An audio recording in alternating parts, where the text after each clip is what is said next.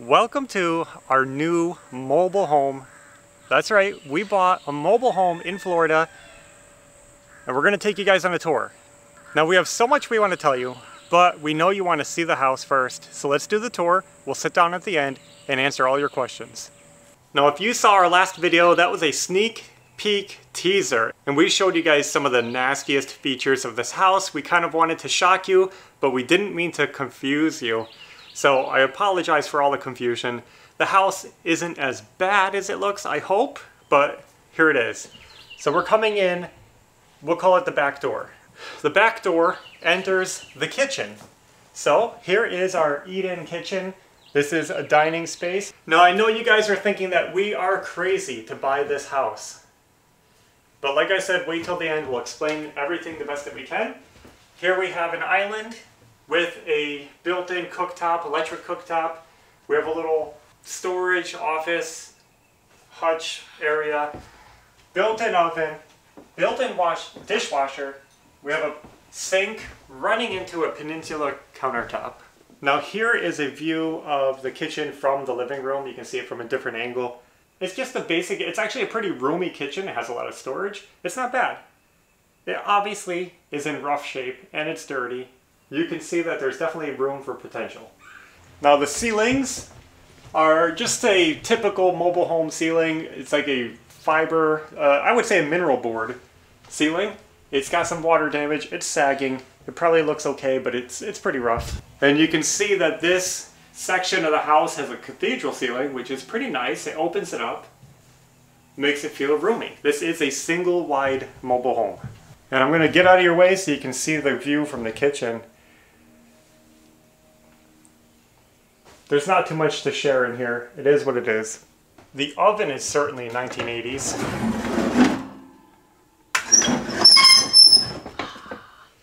Dishwasher.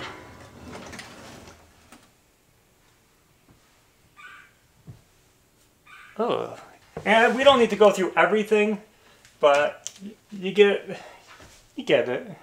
This is typical of what you'd see under an old kitchen. It's not that bad, honestly. It's filthy, but it's doable.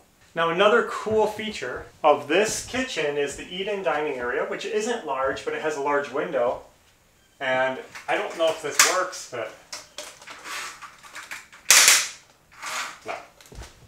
But we do have a really nice big bay window. It needs some work. A lot of potential there for falling into the floor. Now this is a problem we see very often with mobile homes especially, and especially when you put a deck too close to your house. The water splashes and gets in, and look at the floor. The floor is definitely rotted, very soft right here. So from the kitchen, let's take a look at the living room. And I'll try to get some light in here for you guys. We got a front door over here. Now I hope you guys can be patient with us through this tour. I'm trying to really give you a good feel of the house. The kitchen and living room and dining area, it's all open concept. We have a nice open living space. Now this is not a big home, but I think they did an okay job with the use of the space. You got some mirrors on the wall, just so you know what those are. We got a small window on either side. There's not a lot of light in the living room. It could be cozy. It's roomy enough. You can see there's a lot of room in here. Yeah, we would definitely take down these curtains for you guys, but they are pretty filthy and I don't even want to touch them, so yeah. The carpet is the worst part. It really makes this room look disgusting because it's so soiled. Here.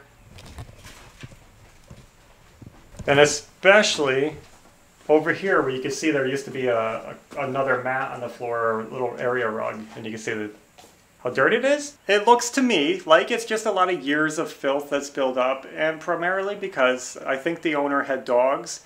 If you're wondering if it smells in here, it smells really strong, but mostly I would say like pet odors, and not urine or feces or anything, but just dog smell. Yeah. It's a heavy, heavy scent of dog and maybe mildew, like musty dog.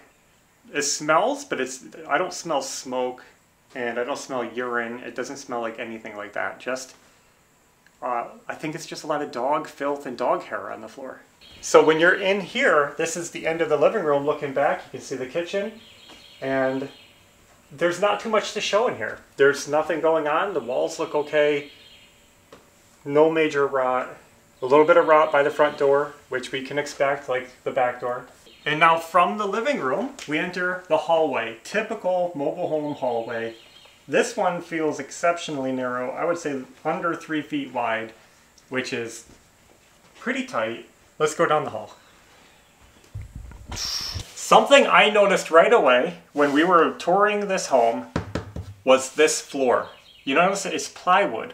It is not a typical particle board floor, the kind of floors that fall apart in mobile homes. It's made out of sawdust, you know. Those are junk. But this floor is solid plywood. I asked about it. I asked if they've replaced the floors, and the original owners, I don't think they did. They had no recollection. All they said is that, yeah, the house has plywood floors, and I've noticed that in the heater vents as well. I think this home was actually built originally with plywood, which means that most of the floors in the house should be pretty solid and stable, which means we have a good foundation to start with. That's a good sign when you see real plywood. So we're coming down the hallway. The first room you reach is the kids' bedroom. It's not a large bedroom, but it's cute. Kind of looks like the room we just made for our daughter. It's got a light pink color. And this room, again, fiber ceilings, kind of saggy and lumpy, has some water spots. And other than that, it's got a dirty rug. And then the room doesn't look too bad. You can see down here, carpeted floors. So here's the hall, the main door going in and out. It looks like a 24-inch door. It's pretty narrow. And next to the door, you can see they have a closet. Ooh, there's a dead mouse in there. So, there's the closet, and this room is tiny. It must be, I would say, under 8 feet to the closet from where you guys are. So the whole, even if you go to here, it's probably only 9 feet tops. And this way, I would say 8, 9 by 9, the closet takes up space. So you're looking at less than 9 by 9 feet. We got this bump out too, so you come in and you get this little hallway. You got 2 bump outs, the closet and this, which I'll show you in a moment. Well, this section of the floor right here, there's a lot of mold in here and filth, and I don't even want to put my foot on it to see if it's soft. There's a lot of water damage right here, and that water damage is coming from the bathroom. Let's go take a look at the bathroom. So as we leave that room, back into the hallway, this is that other bump out that I was showing you guys from that little bedroom, and it's just a closet. I'm just opening up the back door here. So this house has 3 doors. That's pretty good for a small mobile home. Usually there's a front door and a back door, but this one has an extra door. So, and I'll show you guys. So it's just a little closet. They left us a vacuum. And what my guess is, and I could be wrong, this could have just been a storage closet, but my guess is that at one point, this was probably the furnace closet. Pretty hard to tell, but this house doesn't have a furnace. There's no heating system. There are heating ducts, like there's vents in the floor, so we know that it used to have a central heating system. There aren't any currently. There's no heat in the house. Probably used to be that furnace closet. And you can see we're stepping into the laundry area here in the hallway. This is going to be hard to show you guys, but we have the washer and dryer next to each other, but the bathroom door in the middle. This helps open up that hallway so it doesn't feel so closed in at least. So it's it's okay. And it's right by the back door in case you want to hang your laundry outside. It's not a bad laundry area. That dryer is spewing an awful lot of lint down here. You probably won't be able to see it very good, so definitely a hazard. Okay, let's get into here. The room everybody wants to see, the bathroom. It's a small bathroom, typical small bathroom, nothing special about it.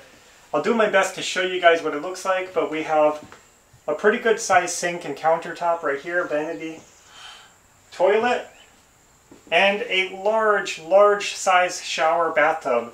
The bathtub has paneled walls, and those paneled walls have decayed, and that's where the water is getting into that bedroom floor. Whoever was taking a bath or a shower in here, the water runs down the wall, goes behind the tub, and is ruining the floor in the bedroom.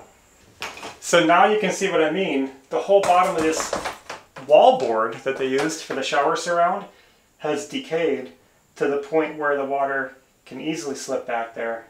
We're definitely going to have some rot in the floor and in the framing in this room. And now that I have the light on, you can see a little better. Little window there. I like that.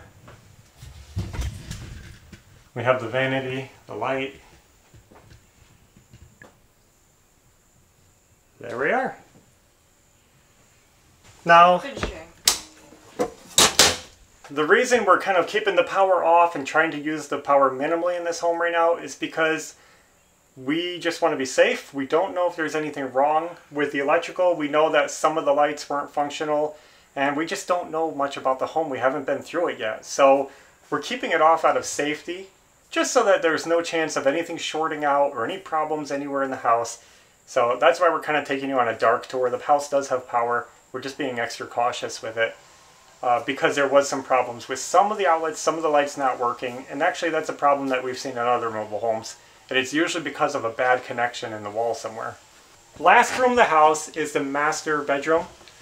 Yeah, the house is actually a 2-bedroom, so it's just master and 1 little bedroom. Okay, from the hallway, looking into the master bedroom. Now this room we don't want to stay in too long. This is probably the smelliest one because of mold. You can smell it. This isn't even the dog odor. This is just filth and mold. So let's just get this over with quick. You can see this bedroom, even though large, it's the width of the home, it only has 1 window. That's going to change. You can see they left some furniture behind. Nothing special, just an old dresser. It is old too. I don't know if we can salvage anything out of that. It's filthy. We have a cathedral ceiling. I don't know if you noticed in the bathroom and the small bedroom, the ceiling got low. But it jumps back up here, gives us some extra space. So over here you can see it has a good sized closet. It kind of jets out into the room awkwardly. This is the worst of the problems right here, I would say. This wall has severe rot underneath the window. Now, obviously the window is leaking, the seal is bad, or just having this AC unit in here could have done that. The AC unit is probably allowing water to get in where it shouldn't and just rotted this wall right out. And it looks so bad that I'm sure it's gotten into the floor and probably rotted the floor under the window. This is going to be a hassle to fix, but we can fix it. But that's where the moldy smell is coming from, all under this window. I guess we can also point out here a little bit of rot. So we definitely had a roof leak there that breached the ceiling board. But, I mean, overall, I think the ceilings are a lot better than you'd expect. And that is the tour of the master bedroom. Nothing else to show in here. So I'm just glad that we can finally get outside and get some fresh air. It's definitely not pleasant breathing in the air in that house. Here's the back door leading into the backyard. And you can see the house has the typical mobile home metal siding. It's filthy. It's been under these trees too long. And as you can see, the trees are entirely too close to the house. Now coming outside here, you can see there's a little deck off the back of the house, and it kind of encircles the septic tank. It's the septic. And I just thought it'd be fun to point this out to you guys because a lot of people don't see exposed septic tanks, and at our property, at our home, they were surprised that ours were so close to the surface, and they said they've never seen that before. So, well, here it is again, the second time you're going to see it. An exposed septic in the backyard, because on some properties it just works better to have it high up. It gives you better drainage and it doesn't really need to be covered. So here it is. Where we're located, the septic tanks don't need to be covered. This is part of why we bought this property. We really loved the area. I don't know if you can hear the neighbors. There's people weed whacking, there's noises going on. It is in a little community. It does have neighbors close by, but it has a nice sized lot. And it's very pretty. I don't know if you can make out the mound right here, but we're on a mound. That's where the leach field is for the septic. Let's go take a look at the yard. Over here we can get signs of the dog. We know there was a dog here. You could smell it. And this needs to be cleaned up. This was built on the septic mound. Not ideal. You never want to put your pets on the mound. It's just not a good idea. We got some really cool tropical plants in here. Some places that need to be cleaned up.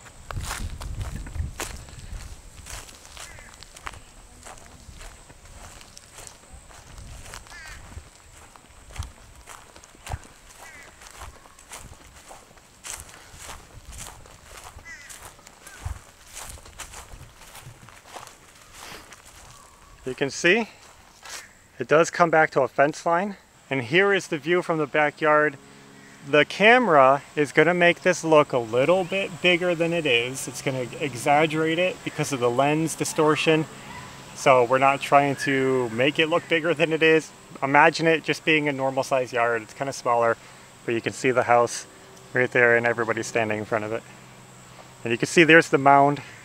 That's where the septic is. We got all kinds of cool plants in here, some pine trees, various bushes. Definitely got some clearing out to do to make this even more useful. Now, since we're still pretty new to Florida, plants like this still get us excited. It's so cool to see the tropical plants down here, and we're definitely going to be saving those. Look how big this is. Huge. Off the back of the mobile home, somebody built a shed. Now this thing is in rough shape. It is collapsing. All I can say is you should never build anything off the back of your house, your mobile home. Don't attach anything to it if you can. You can see the floor is rough. We have not even walked in here. Look at this. I don't want to walk in here. There's a little bit of stuff left behind.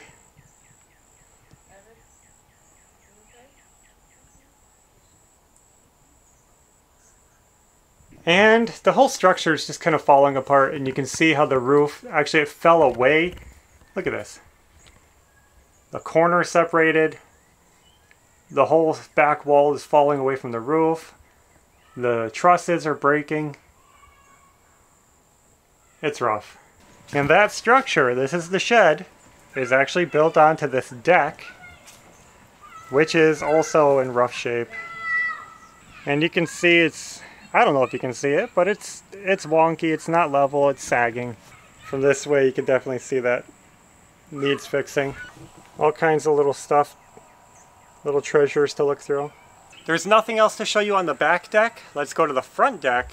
Here we are. We have a front covered deck, and it's a good size. Forgive the screaming, we got kids playing out here.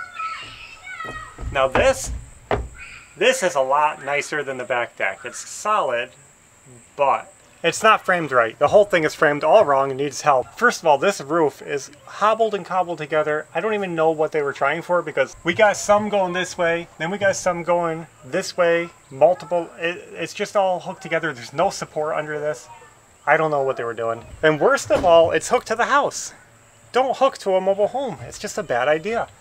This is just screwed to the side of the house, and it should be self-supported. I would really love to see this having its own post coming down to the ground and not being supported by this house, because all it's going to do is put strain on that outside wall. And right here on the front of the house, we have a little access door you can see in the side of the siding, and that is where the water heater, it has an electric water heater located inside that little cubby, in case you're wondering where that was. And with that, I think it just about wraps up our tour.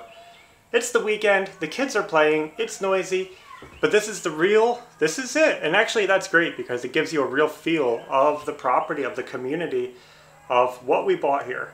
Now we will be renovating this entire mobile home, and we'll be taking you guys along for the project. So here is Ashley. She's been around behind the camera during this tour. What do you think? What do you think of this? Are we crazy? Yeah. But we had to do it. We're going to go home and we're going to finish talking about this purchase, why we did it, everything else. But here in the moment, it looks doable, doesn't it? Yeah. I'm looking forward to clearing some stuff out. I like doing the outside yard stuff.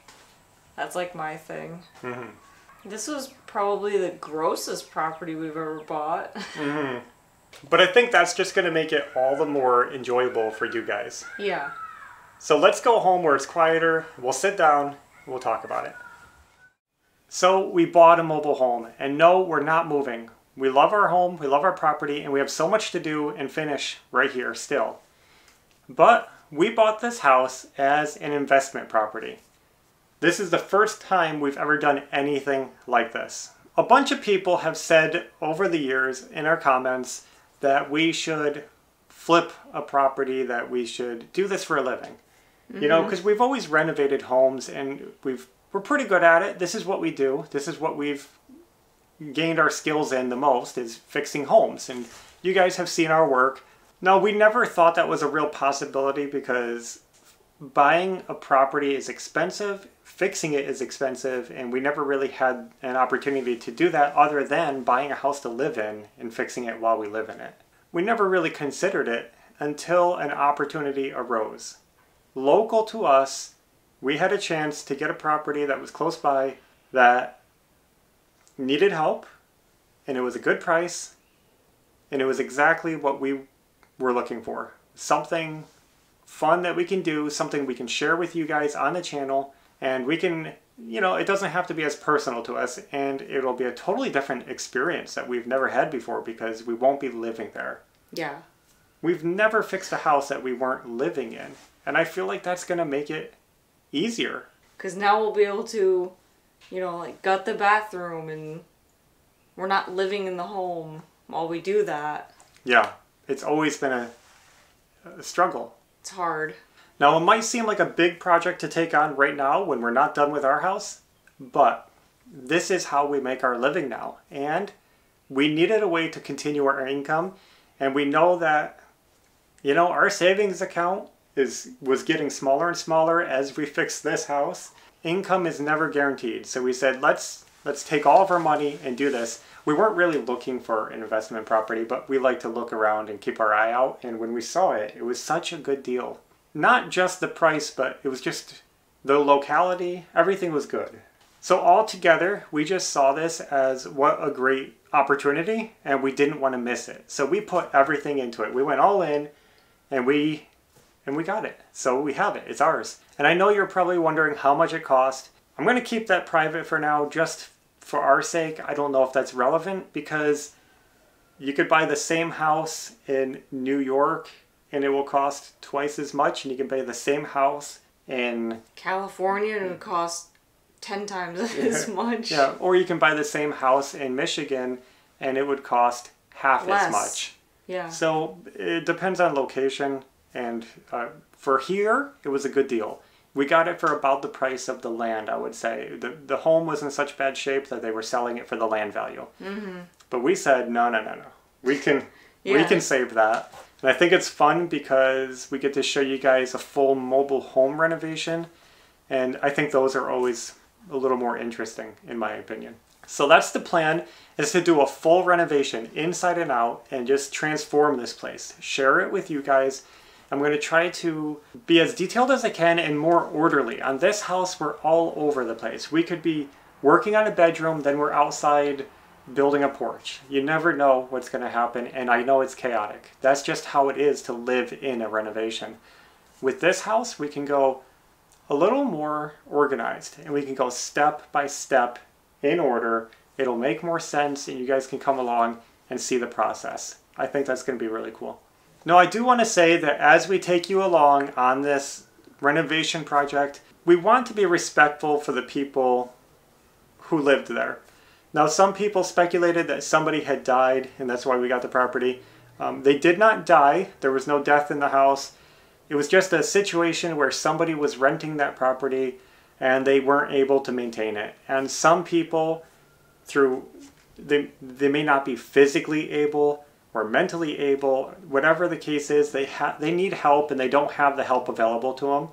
So they weren't able to upkeep the home, and it got in a bad state. And that's all it is. And we're not trying to put them down, and we're not trying to show their downfalls, because everybody has their own problems. You know, it's just an unfortunate situation. But what we're trying to showcase is not how nasty it is, but how you can bring something back from that state and make it awesome again. Mm-hmm. So no disrespect to them. We understand people go through all kinds of trouble, and not everybody has somebody there to, you know, help them. So we are going to start this project pretty soon. I'm hoping to get started this month. And I'll tell you, the first projects are going to be outside because I want to start fixing some of the decks. I know it seems crazy to worry about the decks when the house is so bad inside. The deck isn't stable, and I don't trust it, and I don't want to be coming in and out and have something collapse. I don't want the steps to break and somebody gets hurt, or the deck to collapse and somebody gets hurt, it's just an accident waiting to happen. So I'm just going to give you guys the heads up. We're thinking about starting on at least the back deck, rebuilding it, getting it solid, putting some steps on there so we can get in and out safely, and then start gutting the house. It's going to be a total gut. We're going to get rid of everything and do it all from the beginning properly. So I don't think there's too much else to say about it. We just invested in a second property, and we're looking forward to seeing the transformation. I know that it looked bad, especially in that teaser video that we sent out, but I really think that it's something that we can work with, and I think it's going to be a pretty cool project to work on, and you guys will be surprised, I think, at what we can do, hopefully, if we can pull it together. So I think that's all there is to it. If you guys have any questions, put them in the comments, and we will try to answer them in future videos the best that we can. It's always hard to know what you guys are going to ask. Let us know, and we'll try to answer them. But yeah, throw out your comments, throw out your suggestions. I look forward to reading them. And it's going to help us because this project is going to be a little bit different than our usual ones. And I think it's going to be fun to, you know, take you guys along. So thanks for watching. And until next time, take care. See ya.